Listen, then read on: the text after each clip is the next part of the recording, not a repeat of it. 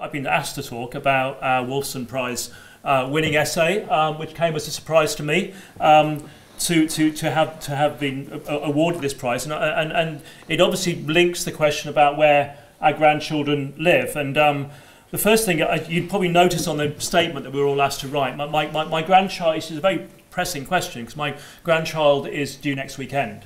And so she's going to be called Josephine. It's already been named, and until very recently, I knew exactly where she was going to live, which is going to be in our attic, because it's very difficult for someone on my son's salary to find out anywhere to live in Manchester. And the reason is this: we're building hugely less housing than we need. I mean, this is the house building rate for the last, whatever it is, 50 years. And we're building something in the region of 100,000 homes a year. At the peak of the boom, we managed to get to 200. We need about 250,000 homes a year to meet population growth, immigration, and so on. And since we stopped building council housing, which is the dark grey bit there, we simply haven't been doing it. And we need to find a way of doing it. And this is something that politicians of all persuasions are very concerned about. Now, we did a piece of work for Friends of the Earth a long time ago now, 95 it was published, at the time when there were 4.4 million households projected, and everyone said, where are we going to build them? And so those squares at the top there are at the same scale as the map, and they say how much land is required in the UK to accommodate that level of housing growth in the cities. And I agree entirely with Corinne that most of it has to go into the cities. And actually, for Friends of the Earth, we argued that 75% of all housing growth should go into cities, could go into cities. And Richard Rogers has said he's disappointed in me for moving away from that position in recent weeks. I think there is an issue that, if we go back to that previous slide, the red line is house prices.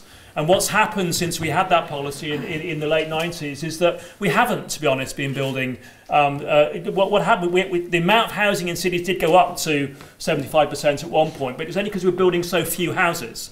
What happened is we replaced suburban houses on greenfields with urban apartments. And as soon as we stopped building urban apartments, the amount of housing plummeted and house prices rocketed.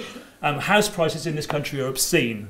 The house prices in Germany over the same period has been flat, believe it or not. House prices in real terms have not gone up in Germany over the same period as this graph. And so we need to find a way of dealing with that. And we say in the Wolfson essay that 60% of all new housing should go into cities. We don't move away from that position. However, as urbanists, what we've been doing is we've been ignoring the other 40%. And in doing so, we've been leaving it to the house builders. And they've been building crap. And they've been building expensive crap. This is our greenfield development, of course. This is Edinburgh Newtown, which was built on greenfields. And as was Bloomsbury, as was Bath. Just because we're building on greenfields, it's not a shorthand for building suburban low-density developments. We can build urban development, which is functionally part of a city, on greenfields. Of course, the issue being that that is the greenbelt. And you're not allowed to say that. I've been talking to lots of politicians over the last few months, and they hate it when you say greenbelt. They just don't want to engage in that discussion. So in the Wolfson essay, we said we shouldn't be building garden cities. We should be building extensions to existing cities. And we should be doing so on sufficient scale that you can service them with a tram and that you can provide proper infrastructure for them. And you shouldn't be building freestanding garden cities which will never have any of that stuff. So the first thing is it's impossible to build a garden city from scratch, not if you're serious about the word city, which we are. The second thing is to say that actually of course it was an economics prize and we're designers. And the second thing is to say that the quality of what we build is an economic issue. So in Vathorst, I can't remember whether that's Vathorst or Freiburg, basically in Germany and Holland what happens is that when land is allocated for housing, the value is frozen. And so the land that's built on is built with compensation for the owner, but basically agricultural value. And so the difference in that between that and the price of British housing is huge. It's about 200%. I'll come back to that in a second. What we need to do is actually find a way of investing that money, not giving it to the farmer and all the agents and so on that work for the farmer, but invest it in the housing and what we build. That's the key to finding a sustainable thing. That's why the quality of what we build is essentially an economics issue.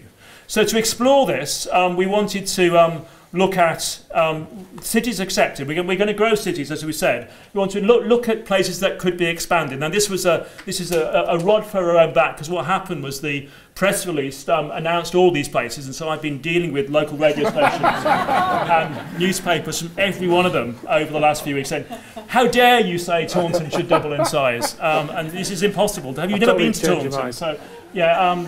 What we said was that we should grow existing small cities, and to develop the idea, we invented one, and we called it Uster. My fellow author Nick Falk calls it Ooster because he's much posher than me. But from the working class side of town, it's called Uster, and this is Uster. The city planning officer of the town it was based upon failed to recognise where it was. Does anyone know where that is? It's York.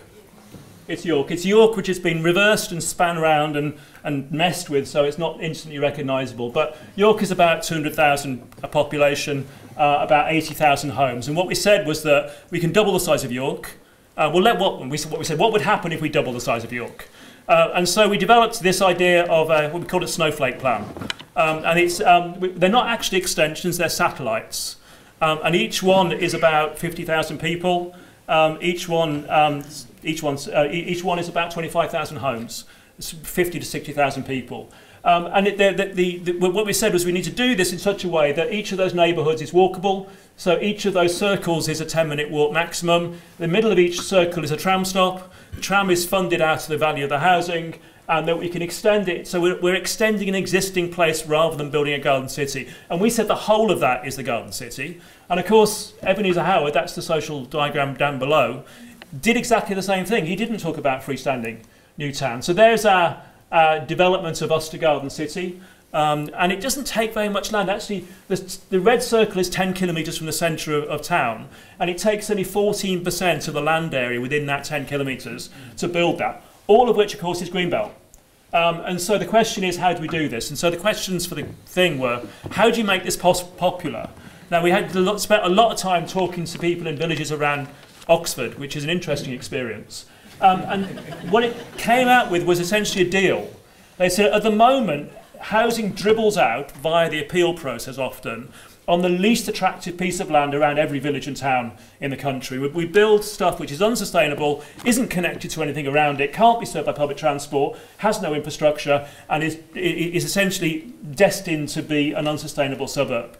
Take all that away and put it into these big urban extensions. And actually the CPRE in Oxford said, well, actually, if you can actually say that all our villages are going to be saved from that development, you've got our support. So you extend an existing place, you take what I said, a confident bite out of the green belt rather than nibbling forever around its edges. And so that's the first thing. And then having done that, we say that for every acre of building you develop, you create another acre of public open space. And you put that public open space in between the satellite and the centre.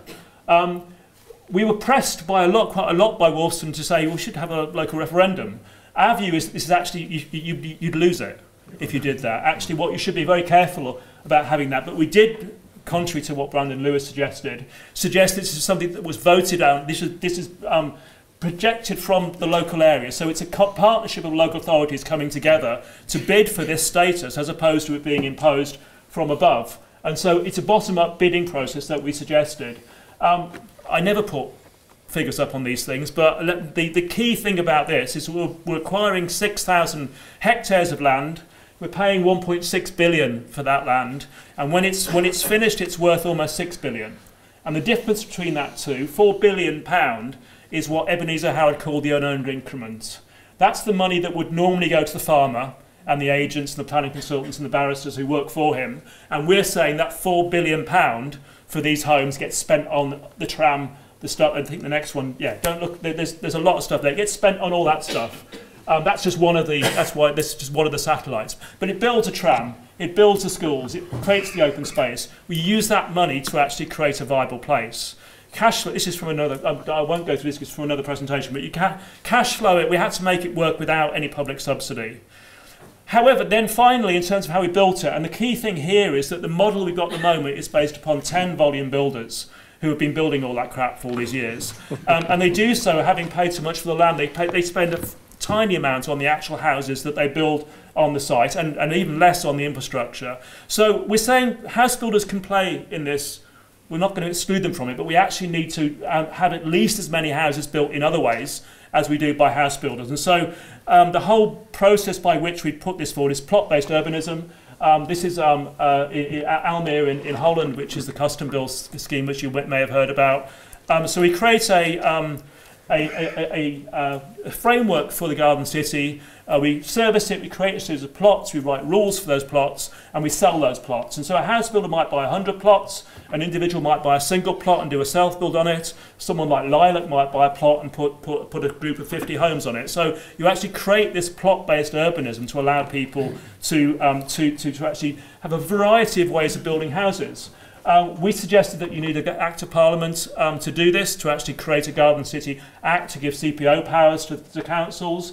We understand the Lyons Review for the Labour Party has gone down a similar route, although we're waiting to see what happens when that gets announced eventually. And here's one of our neighbourhoods. You can see the country parks. We talk about a Garden City Foundation that manages this whole process. And we create a framework of streets with a series of plots that are created, series of housing densities with plots, which then turn into something which looks like that. Actually, the plan is not the relevant thing. The process by which the plan is built is the relevant thing. And we talk about these 7 ages. We talk about it also being collectively managed. And so when the stuff is finished, we have a collective neighbourhood management by which ground rents from each of the plots is used to manage the neighbourhood, to look after the environment, to run the sustainability features of the neighbourhood. And then finally, when the thing is finished, we have essentially created another great estate, although one that's community owned.